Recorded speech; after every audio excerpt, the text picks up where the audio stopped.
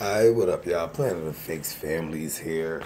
This is a video or a compilation of videos of a husband that basically had to drive his smart car. Yes, you know the little small joints that people always want to bump to see what happened.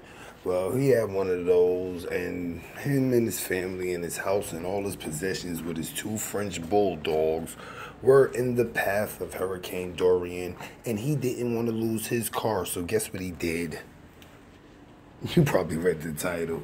He drove it into his kitchen. I want y'all to see how big his kitchen is and how small his car is. Good thing nobody got injured because you can die from carbon monoxide poisoning if this does take any type of gas or emits carbon monoxide. But anyway, if the video doesn't start when I stop talking, click the link in the description. Planet of Fake Families, new Umbrella Corp.